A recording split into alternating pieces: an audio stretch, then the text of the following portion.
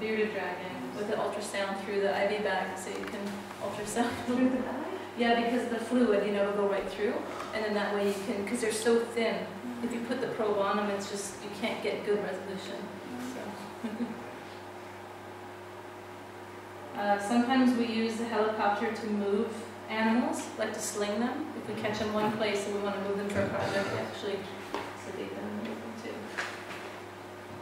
Ooh! That's right. I'm very cold. And this is what it looks like where I live. Many mountains and lots of snow. And people driving little snow machines. Oh, I'll just show you one quick video of the... It's just really easy. Like, it's very easy because they're close, One more? Okay. The bison, you come with the helicopter, your target is very big, and they do move a bit. That one was nice, she went straight. Sometimes they'll move, so the helicopter has to go too.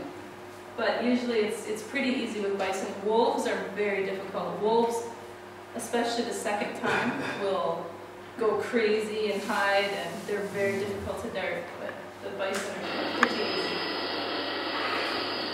And we're catching the one with the collar.